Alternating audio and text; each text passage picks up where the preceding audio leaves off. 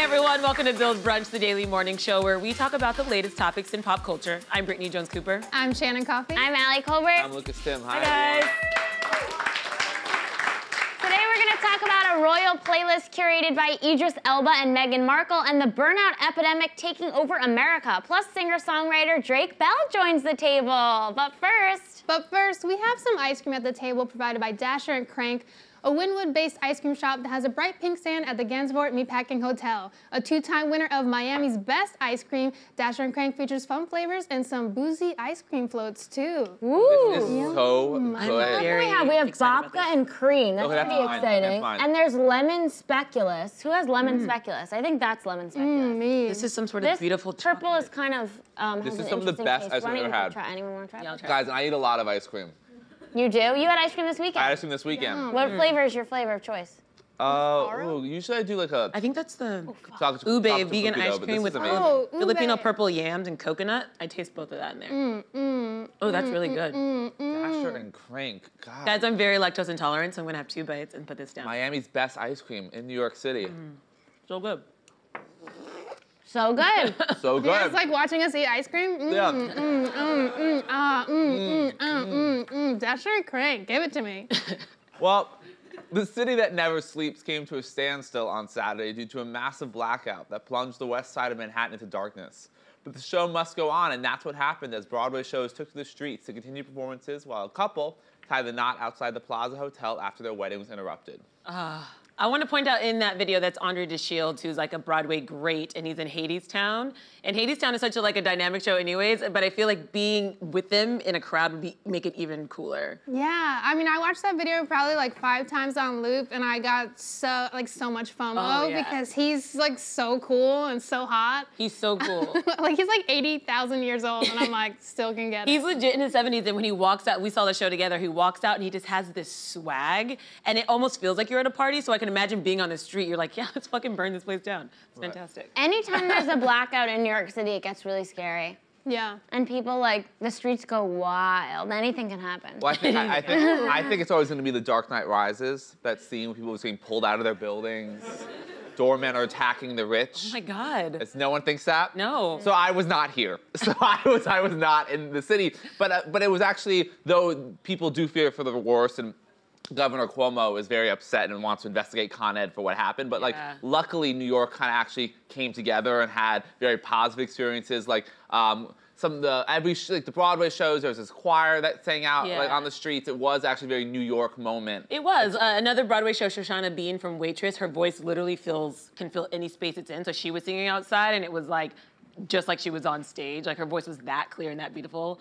And then we have some of people here that they were supposed to go to shows, they got canceled. One person's show didn't though. I think Beetlejuice went unencumbered. Of course. Yeah. Well, Beetlejuice is dealing with dead spirits, magic. Yeah. But I felt bad for people at the J-Lo concert. She was shut off mid-song, apparently. Oh, tragic. Yeah. Mid-song? She's rescheduling the performance, but mid-song, apparently, she's booty shaking, doing cartwheels, J-Lo style, and it goes black. That's scary. You could get injured. Get very injured. Yeah, no, J-Lo is safe. I believe she's Dave safe. Chappelle had a big show that he canceled, but then he went down to the cellar, was performing there. See, that's awesome. Yeah. New Yorkers are very resilient.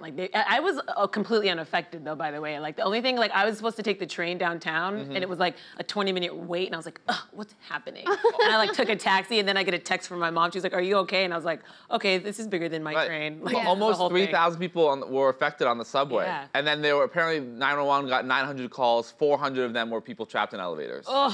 Which is a nightmare. Which is Allie's literal personal nightmare. That's a nightmare. That is a nightmare. Right, because what do you do? You do nothing. I don't know. What if you have to go to the bathroom? Write You some go. fanfic. Write some fanfic, yeah. Yeah. I'm really scared of getting trapped in an elevator during a blackout. I think I'm most actually people are. really excited. I just always have these fantasies of getting trapped in an elevator with the person of my dreams, you know? It'd be so exciting. You're in an elevator and then Emma Roberts is there and you're like, this is it. And then you have to pee. But the reality is you get stuck in an elevator with somebody eating ice cream and they're lactose intolerant. That's what really happens, you know? Okay, well, I heard farts, the bacteria, when you inhale it, is actually good for your health, so. Really? Silver lining. Have you guys ever been caught in a blackout? The only one I was ever caught was in Brentwood. A year and a half ago, whatever, and that was very chill. It was Brent. It was really not every Saturday night when you drink too much. Oh. He's blacked out right now. Be kind. That does happen too, but I get through those. Those are just keep Yeah. on drinking until I come out of it. I'm from the Midwest, so losing power is something that happens in the summer during storm season anyway. So like, yeah. Yeah, losing power was fun growing up. Yeah. Like all the stuff in the fridge or the freezer would like melt, and my mom would be like, "Eat all the shit." Right. That was fun. It's usually a party. I did realize that the hummus and carrots I have in my fridge, the only food I have in my apartment, is not good enough. And there's a blackout, so I should get some groceries. You need some canned goods, just in case. So your apartment was affected. No, luckily I'm in Chelsea. I got an email from my building, and they're like, we conserve power. We don't know if we could be affected, but I was not in the city, so. Gotcha. Well, guys, moving on. Build Brunch is excited to celebrate Amazon Prime Day. Today and tomorrow, Prime members can expect some great sales and major deals on fun new products. Yeah. Who plans on shopping today for Prime Day? Clap your hands. Okay. About I half got the people. some Prime shoppers. What are you looking for in specific? Because I can sell it out of my van. No, I'm just kidding. I just got to know like what people were looking for. CDs, Yeah, I got VCRs. VCRs. I can do my own VCR repair. I got socks, big socks, little socks, wide socks. Shampoo, deodorant. You got it all in that truck. Deodorant. Deodorant. Deodorant. Deodorant. The coffee van is full of supplies. Yeah. But I will say, since I just said I did move into a new apartment, I will be getting stuff on Amazon Prime. I really want to get a Roomba. Yeah. And I saw there's a Roomba discount right now, and I will be buying that I think after the that's a smart show. choice. Because I need a Roomba, The DJ Roombas Roomba. work.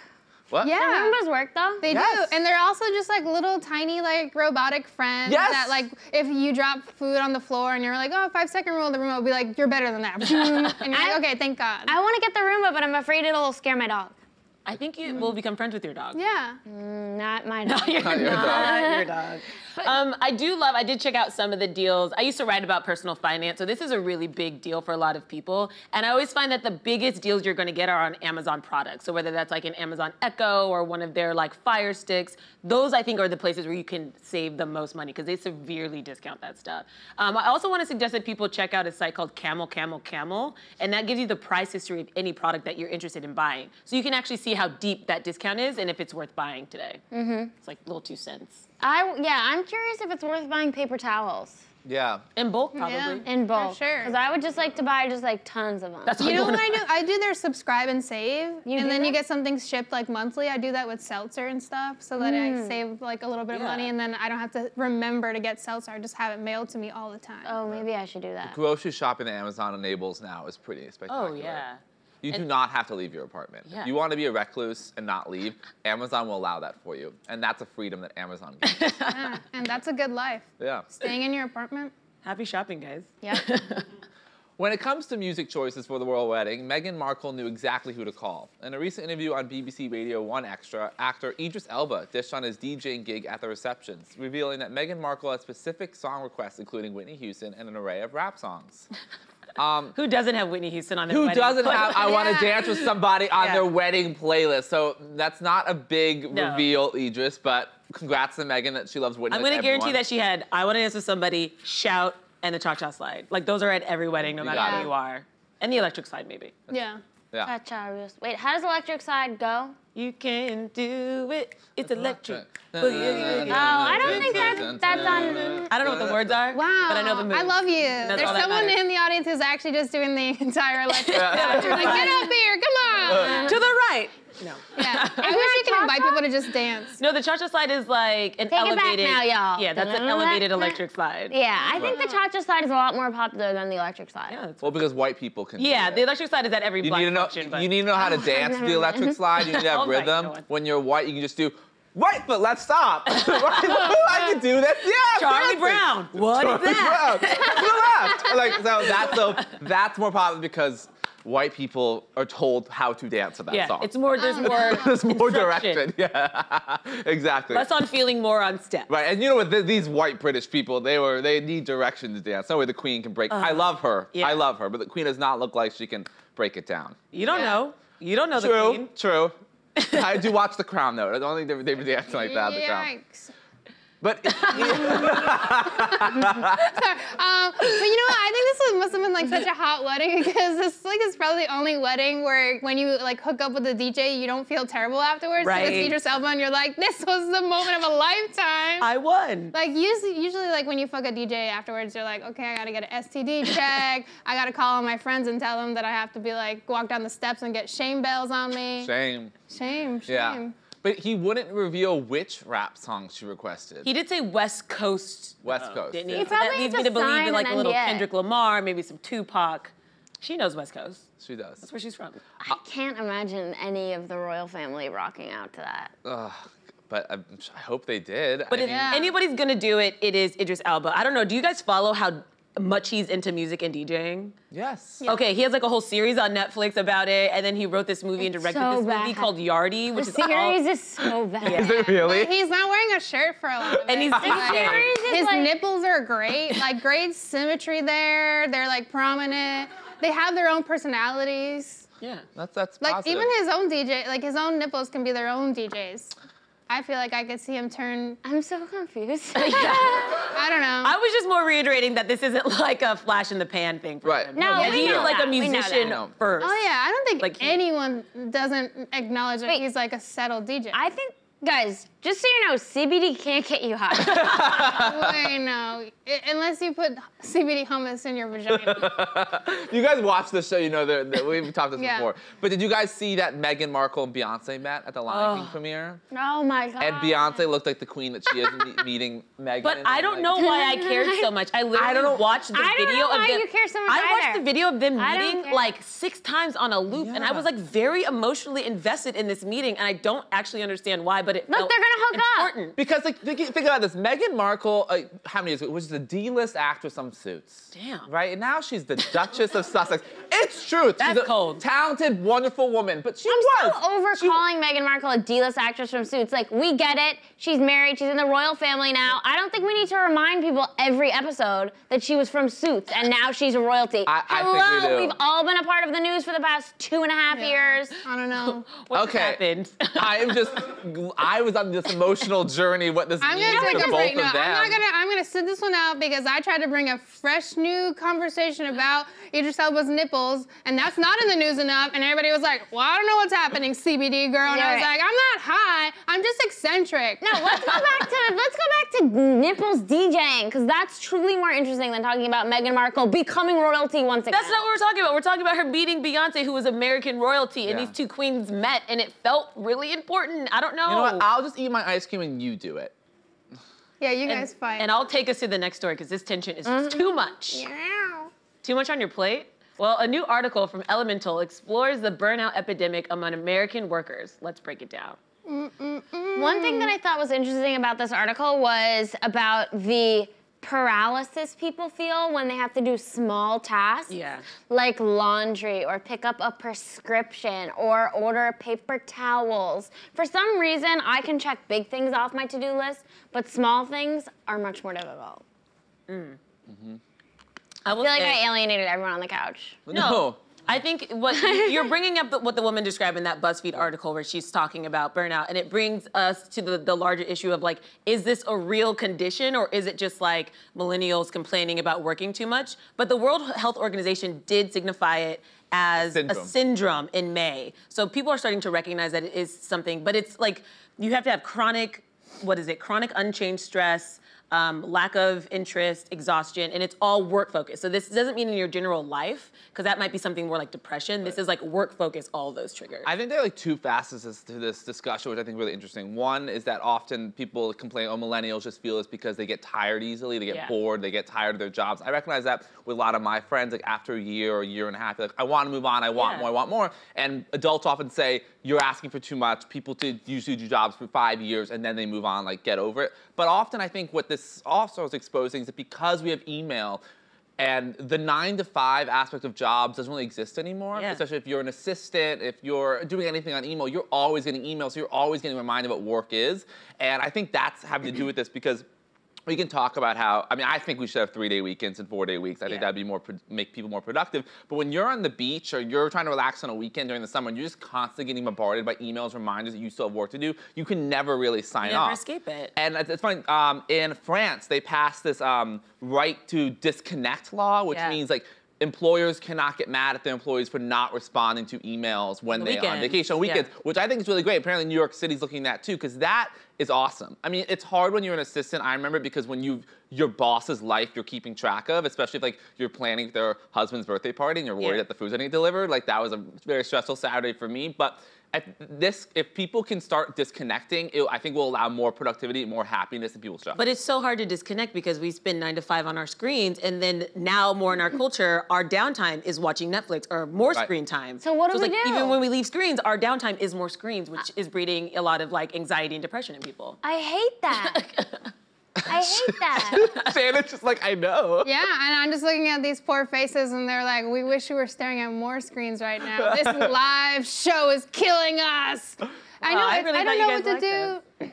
Yeah, they love us. Look. Oh my God, I love you. I think screens are so hard, but I don't know what to do. Like, I think we just need to like push through and keep on trying our best. Yeah, I think there's something to disconnecting. I've been told by 4 friends this year that I'm really bad at text. And I actually take it as a compliment because I have this thing where I'm home now and I like put my phone away and I try to read more, and I honestly do not respond to emails after work. And these were things I had to do for myself because I was starting to feel burned out. Like at the end of last year, I was just fucking tired all the time. And I was like, what can I do to make my life a little better? And that's less screen times. I've started trying to meditate, which me and Allie have talked about. Like just being a little more aware of how you spend your time, I think would help. Yeah, I mean, I read on my phone, but even that, I'm like, I want to start getting books hardcover again because I don't want to be on my phone. I was getting so much anxiety because all I would do would be at work, listen to podcasts, and be constantly barraged either political news or news about work. And I had to literally like put my phone away. Like I went on a bike ride this weekend. My phone was not near me. Yeah, that's what no I'm saying. headphones in, and I just listened to nature. It was wild. How did I you heard feel? birds. Yeah. I heard birds. It was good. I felt Suddenly appear. I felt relaxed. I felt like a Disney princess talking to animals. I don't know. It felt good. I guess I just don't feel like that addicted to my phone. Like, You're I don't good know about what it. social media you guys are on that's so good. But like, literally, tell me the website so I can get hooked, because honestly, Instagram is trash. Twitter, like, nobody's funny anymore. Like, I was addicted in 2013 when the internet was chill, but like now it sucks. Like, I'm surprised you guys haven't been like fucking jamming up with birds and like hanging out, like groping trees, because that's where it's at now, man. Yeah, the internet is dead. You've been leading that trend for a while. I Wow. always Really see a you groping trendsetter. I see you groping trees all the time. Like, God, Shannon gets it. Get in there and be like, I was waiting for that. I'm telling you, it's so much better. The vibe is so cool, and you learn more. Everybody's just like, oh, what? We gotta make a joke about this burnout thing, and you see the same joke like a million times, and I'm like, this feed is fucking that stale. does get. The same. I can't find myself addicted to The that. Twitter, so Paul Ryan did something dumb the other weekend, like, oh, I hate Trump now. We're like, get over it. Everyone said the exact same spineless Ryan joke. Like, seriously, it's not a new take if you're all doing the same joke. I'm like, there's a search feature. Like, at least use it just for 10 seconds before you put out the same boring-ass joke. Just, like, check. If 10 other people have already done it, don't do it. You make yourself look so cheap. Right. Basic. Yeah. And now it's time for Candid Coffee. It was so important.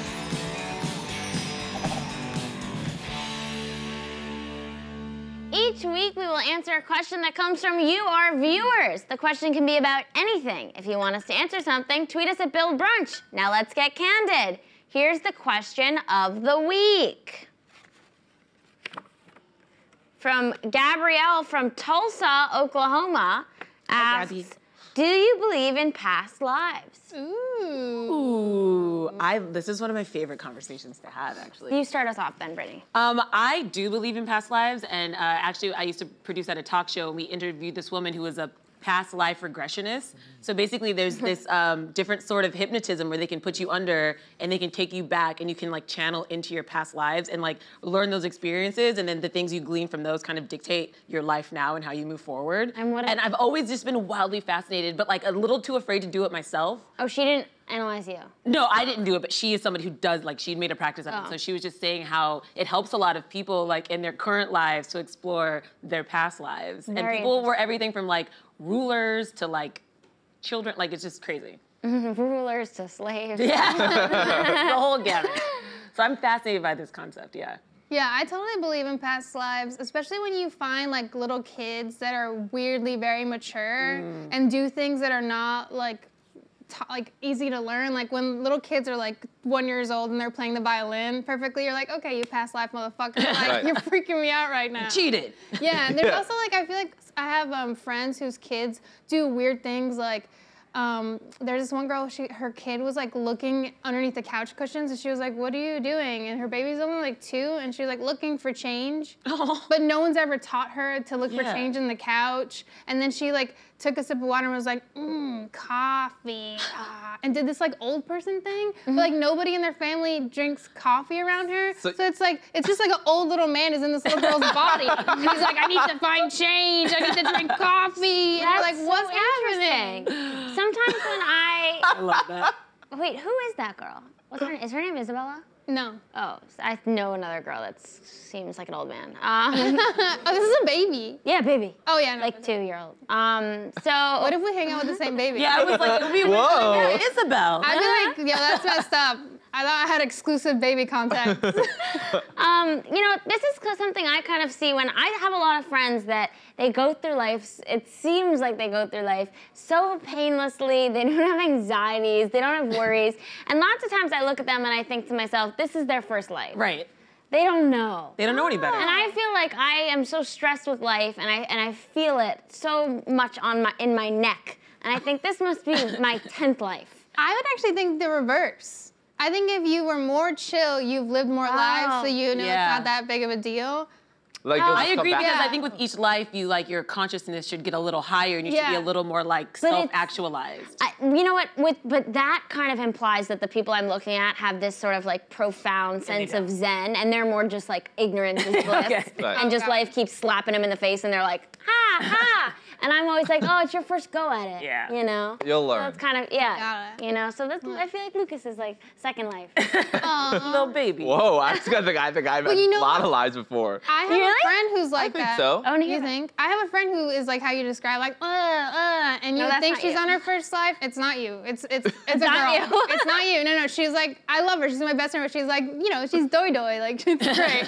And that's why she's a best friend. But she went to one of those people, and she had like at least 10 lives, and they were very dark pasts. Yeah. Like most of them ended up in like very sad scenarios. Well, Shirley MacLaine, you guys know the legendary actress. Yeah, we're familiar. Really, some people don't know who Shirley MacLaine is. She is really, really deep into past life regressions. She had this amazing Oprah episode where she talked about it, and she was undergoing some other sort of hydrotherapy where they like dip you into water, and she started regressing back into past lives, and she's like, I have been hung in many of my past lives. Like that one action in this current life, she basically had been hung in previous lives, and she could like flash back and like tap into that. Wow. I was like, that's terrifying. She also claims to have seen the city of Atlantis sink into the Atlantic Okay, Ocean. Shirley MacLaine. Shirley MacLaine. I love that you took the dark route, because I thought I was gonna be dark, and then you're like, boom. No, I told you, I'm really into this stuff. I think it's so fascinating, just the idea of like exploring different consciousness and Well, stuff. is it? I want to hear about your lives. I'm waiting. Well, is it Buddhism that believes in reincarnation Yeah. and you come back based off your karma in the previous life, whatever? So if you were bad in this life, you'll come back as like an ant or whatever. Yeah. I kind of like that. I want to imagine bad people I encounter on the subway who are rude will come back as like the rats that infest the Pizza subway. rat. But yeah, no, I think I believe in past lives because I have such an interest in history and like I like to believe I was around during the Middle Ages with like King Arthur and stuff. Yeah. You know. And the papal times. And the Maybe and you the were King Renaissance. I want to Arthur. imagine I was the Pope. Maybe you were the first pope. I could have been. That could be why Yeah. you're drawn There's to probably it. St. Peter? Could I have been St. Peter? There's definitely something that, you know what? I think something happened with you in the Catholic Church. Oh, Something without happened in a doubt. past life, for sure. Without Oh a my doubt. God, Lucas. We don't know what, but... Spotlight too. Oh God. No, maybe who was a good guy? I was probably a bad guy. It's probably like, I think you were a good guy. No, I definitely. Maybe you were a nun that saved the Yes, children. I want to be. Yes, Don't do that. I love guys. I Yeah. love nuns. I think you were I a love nun. nuns, and that could be why I've always identified with nuns. It could be. I think so. You I are am one. not. I'm a nun. Yeah, you were like a beautiful, positive nun. Yes, we tried like to Jessica help you. Lange, and you were just like super sexy. You're like, I'm too sexy for this shit. I'm a and then you sexy saw nun. bad things happening, you were like, not on my watch. What do you think I was in a past life? You were probably that pope that was messing with him. Yeah. You Because they definitely- also say you were that Michael Jackson. they also say that like your past lives are tied to this life. I Yeah. thought So like, I was like a in pimp this who life beat we're my all friends, prostitutes. but maybe in a past life, Shannon was one my heard mom and you were my brother, and you like they say your spirits like So- circle around the same people I each was life. all of your mom. So if he was a nun and you were the pope, and like I was like some poor commoner in the streets that you helped save or something. Aww. Or maybe you're a So queen. nice. I'm okay with being a peasant. I'm currently a peasant, so, you know, watch out. Anyway, now it's time for today's guest. You know Drake Bell for his work on Nickelodeon's hit sitcom Drake and Josh, and now he's making music. Drake recently released the official video for his Latin-inspired single, Fuego Lento, which captures the colorful sounds and sights of Latin America. Everyone, please give a warm Build Brunch welcome to Drake Bell.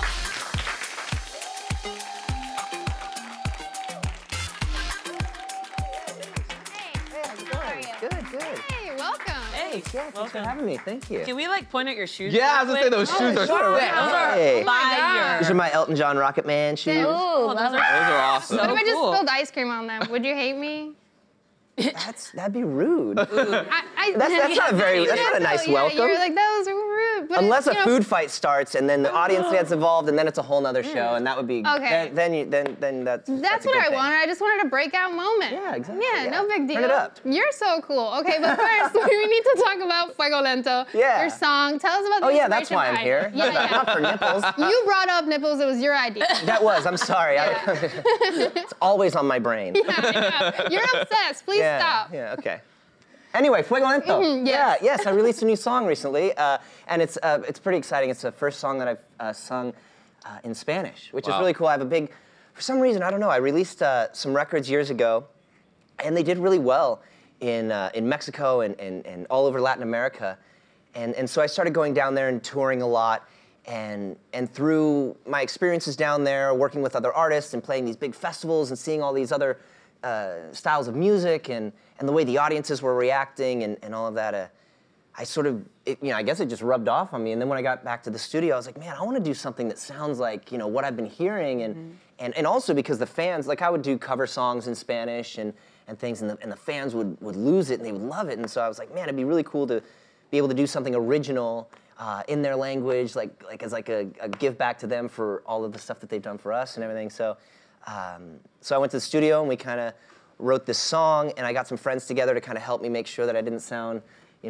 terrible. Right. That would be the my nerve-wracking accent part, That would be my was concern. all bad and everything. So we had some friends come in and help out and recorded the tune and put it out, and it just smashed. Like it's just doing crazy. It's like. Wow. Yeah, it's one of the biggest songs we put out, Yeah. and it's really taken over down there. So it's really cool. And then we just recently released a music video for it that's doing really well, and yeah. So That's awesome. It's exciting. It's And a whole did new you adventure? Yeah. So did you have to learn a lot of Spanish before recording and writing the track? Well, I mean, I know enough to kind of get around, because I've been going down there for so many years and spending so much time down there, and I grew up in Southern California, so.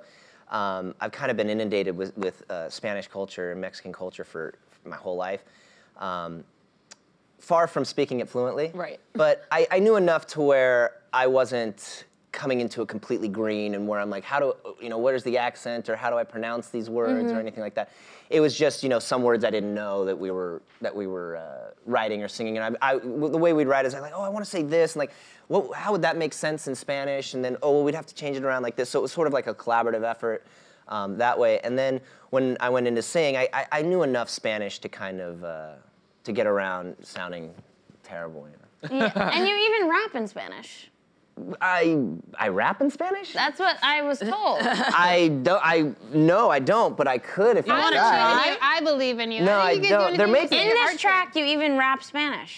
Oh, you know what? It sounds like rapping.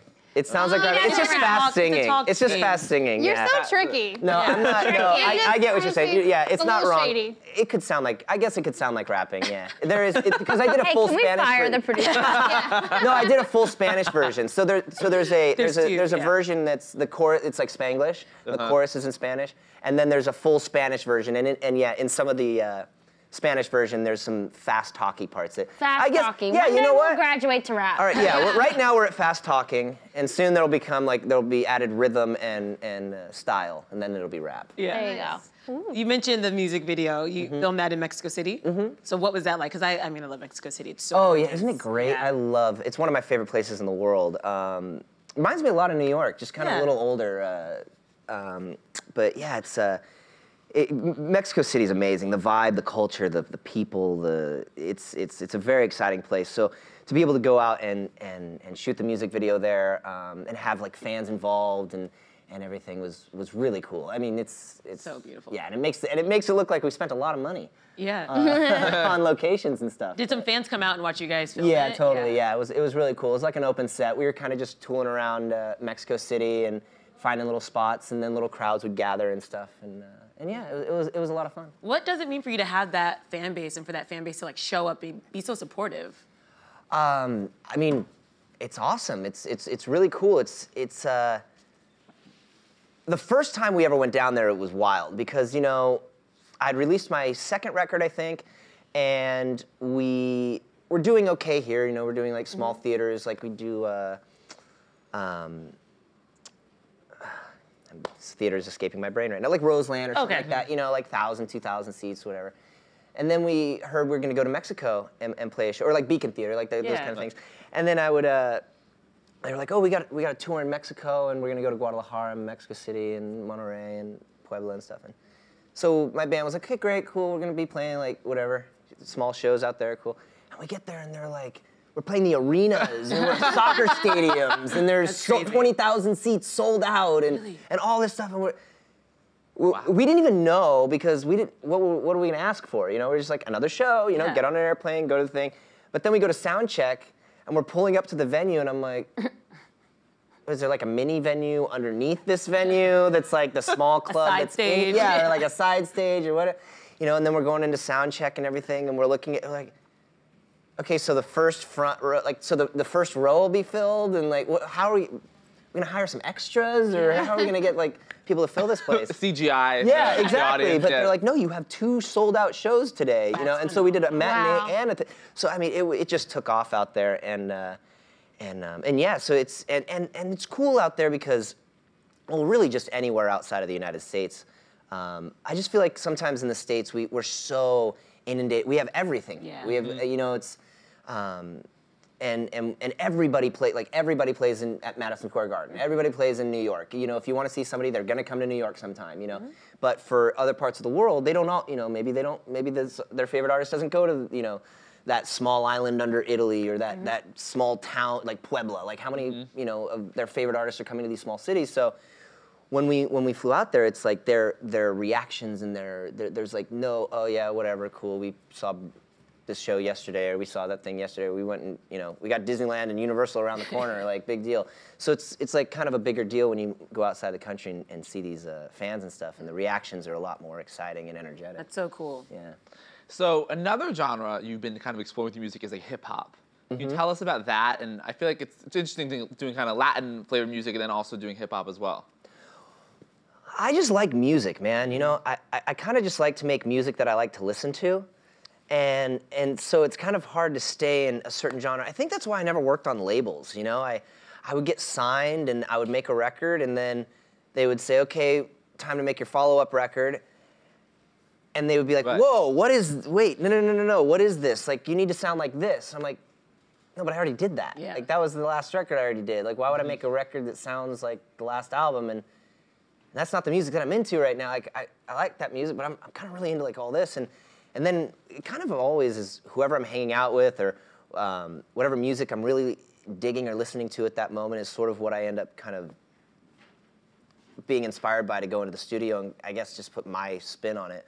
But like, for example, like the hip hop stuff, you know, I was hanging out a lot with like Lil Pump and like the Lil Xan crew, and like all like Tank God. I worked with Tank God, who did Post Malone's Rockstar, and just like a bunch of these, you know, hip hop cats that I was like, how am I finding myself in the room with these guys, you know? But then I was just like, I don't know, I was just loving like the fashion and the music and the style and like everything, and then eventually a conversation starts like, oh, well, we should do something, like let's get in the studio and do our own thing or something. And then, you know, a week later you're sitting in the studio and you're making a hip hop record, and you're like, okay, this is weird, but that's sort of the coolest music you hear. I feel like more and more artists are genre-less, and you see like the coolest collaborations now that I feel like we didn't get. Absolutely. I mean, especially in the Latin market. You know what I mean? I mean, Jonas just released a new Latin record. Sean, you know, Sean and Camila doing the Senorita, and I mean, it's really the whole crossover. And I think with social media and technology and all of that, it's making it so much easier for people to connect, you know, different artists to connect, and also just for fans not to say, wait, why is my rock and roll band, you know, for example, like, you know, Panic at the Disco, you know, for example, it's like, wait, why, I'm not a Taylor Swift, like, why are they connect, you know, but that would, you know, nowadays it's so natural for like, oh, they probably connected, they probably liked something one did, and then they got in the room and worked together and collabed, and now they have this song. And they both think spelling is fun, and so it works. Yeah, exactly, you know? exactly. So, you know, you have like it's a lot more natural, I think, to a fan now to see artists crossing paths and you know, it's like, look at Ed Sheeran. I mean, Ed Sheeran's records sound like everybody. Yeah, I mean, and also just you put on his album and from beginning to end, it sounds like 20 different styles of music. You know, you're like, oh, that could play in the club, and oh, this is what I want to listen to on a road trip with my girlfriend, and oh, this is what I want to listen to when my girlfriend doesn't come on a road trip with me because she left me and I'm sad. You know, it's like he has something for everything, and it's kind of all encompassing, like all styles of music and genre lists, like you said. Yeah, absolutely. I think I like when artists reinvent. It seems more genuine because as we as people grow and change, it kind of makes sense that you as an artist would change and kind of incorporate more styles and stuff.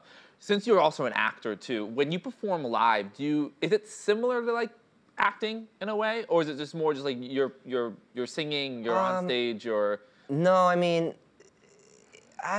no, it's totally different. I mean, when you're acting, it's. When you're acting, you're stifled, and you're by sort of everybody else's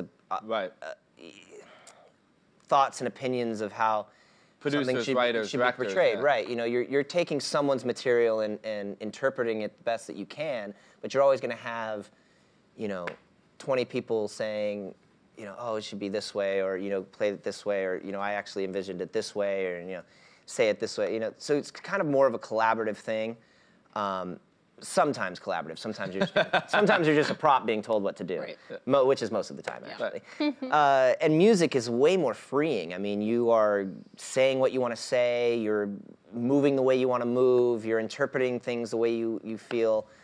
It's a much more spontaneous, fly by the seat.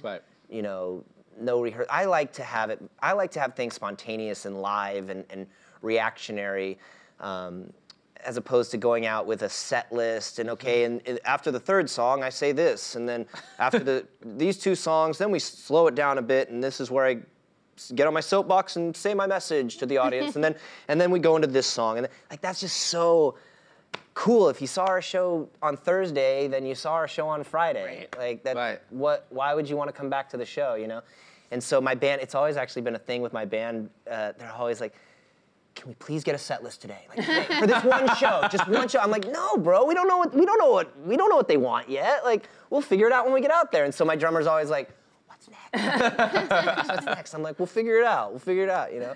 But I like having everything more spontaneous and kind of fly by the seat of your pants. That's really cool. You don't see that very often, I don't think. Well, it's just, I don't know. I think when things are so rehearsed, and obviously with these bigger shows, like if you go and see Taylor or Drake or you know, Beyonce or something, obviously everything is meticulously rehearsed and perfect. You know, if you go see J-Lo or something. But I think with I don't know. I think that my music has a little bit more of a rock and roll edge, kind of.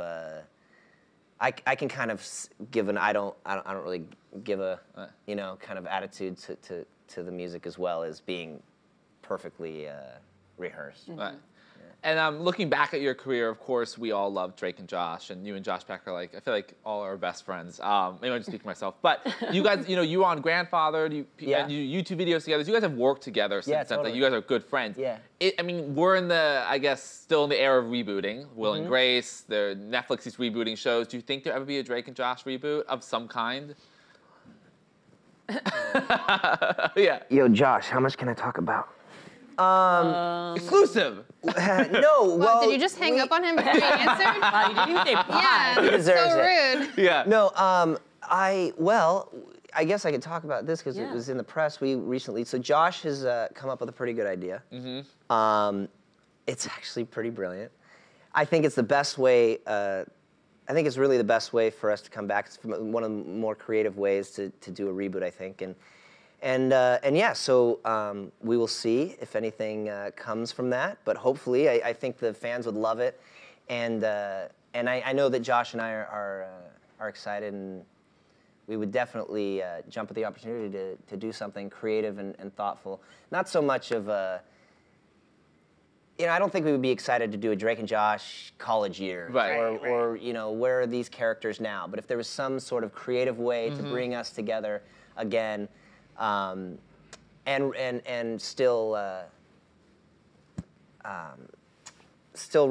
have reminiscent things about Drake and Josh on the show, or whatever it is. It's just got to have to be, because a lot of people ask, well, is it going to be Drake and Josh go to college, or where are they now, or what is it? And it's like, that just doesn't turn us on as much as if it was like something a little bit turned on its, something a little more. You're saying he thought is something that you are on board with, right? Oh, yeah. All right, so it's looking like it's a go. We'll see. I don't know. We know it's a lot of not gonna be stars have to college. align. A lot of stars have to align for that to happen. But Things yeah. happen on this show, Bill. Yeah. We make dreams come Well, true. yes. We're really good send at a letter to your manifesting local other people's dreams. councilman. We haven't worked on ourselves yet. Other people's dreams. Yeah. But then back to your music. So what's next for you? So you just released this music video. What goals do you have the rest of the year? Just more music. I'm out here doing a bunch of press for the song, and then I go back on the road. I'm pretty much just always on the road. I Always leave touring. here next week. I'll be back in Mexico doing some shows in Mexico, and then just continuing from there. That's great. Hope we can awesome. see you live Yeah. sometime. Yeah, come out wait. to the show. Yeah. Woo, we'll be there. Drake, thank you so much for joining us. And you can listen to Fuego Lento on all music platforms and stream the music video online. That's all from us. We'll see you tomorrow, same time, same table. Googling.